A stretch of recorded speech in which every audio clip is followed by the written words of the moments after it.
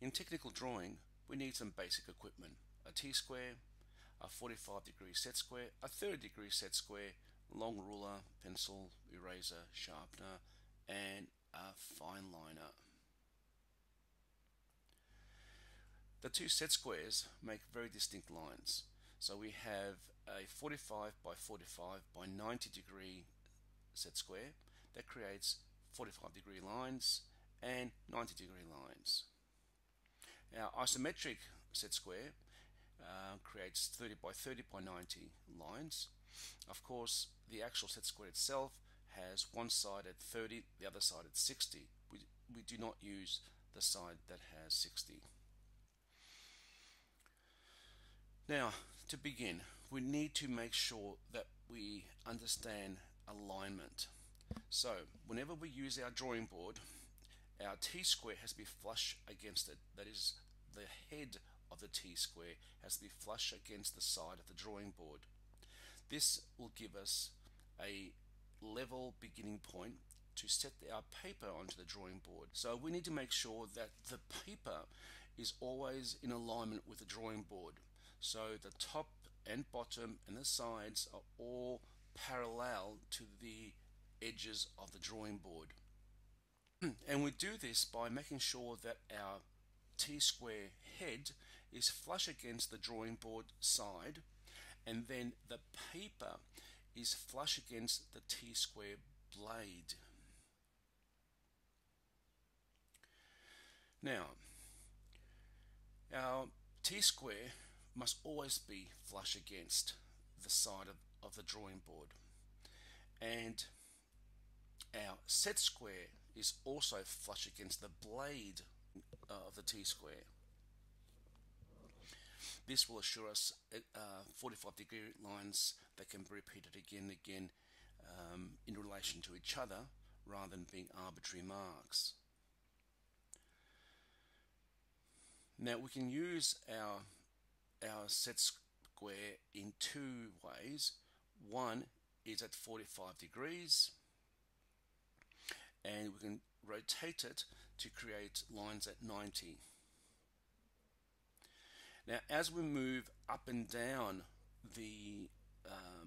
our drawing, we are moving our T-square, being conscious it's always flush with the edge of the drawing board, and our set square is always sitting flush against the blade of the T-square. These three things all work as a single instrument. Now, ordinarily for a final presentation, you need to create a border and a title box. The border is 10 millimeters all round, and the title box is a long strip at the base of your drawing, again at 10 millimeters, with your text in uppercase, which is 6 millimeters high, but with 2 millimeter gaps on top and bottom. Let's have a go at creating a little box.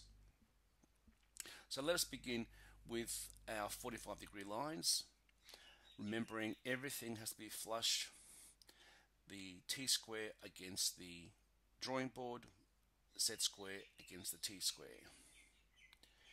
So we can flip around our planimetric set square, create an arrow shape. Once we have an arrow shape, we can commence with the remainder of our drawing. Now, you may have a large set square, you may have a small set square. If you have a small set square, you can always extend your lines. Now, once we do have our arrow, we can now decide how tall this box will be, and just bring up your T-square and mark off. Make the line on the opposite side of the box. You need to correspond with the intersection of the first mark. So now we have a double arrow. Our next step is to cut off a depth. Once you decide how deep your box will be, just draw a straight vertical line at 90 degrees, and again on the other side. Now this is giving us intersections between our 90-degree line, our vertical line, and our diagonal line at 45. This intersection is what we are interested in. So we go to that intersection and draw a line at 45, go to the other one and do the same. We now have a box. Notice that we have lines exceeding the box itself. Because we've drawn in a 2H pencil, we can now fine line this, and we fine line with a ruler, and then we can erase the pencil marks away, and we have a nice clean box. Okay, why don't we use this box as a crate? A crate is simply the idea of imagining an object within a box. So let's do an L-shaped Tetris. We have our beginning of our penciled in box. This time we can create a whole range of lines that correspond to an L. So we can just start with the top, then the sides, and we have now a profile of our L. We can now create all the remaining lines.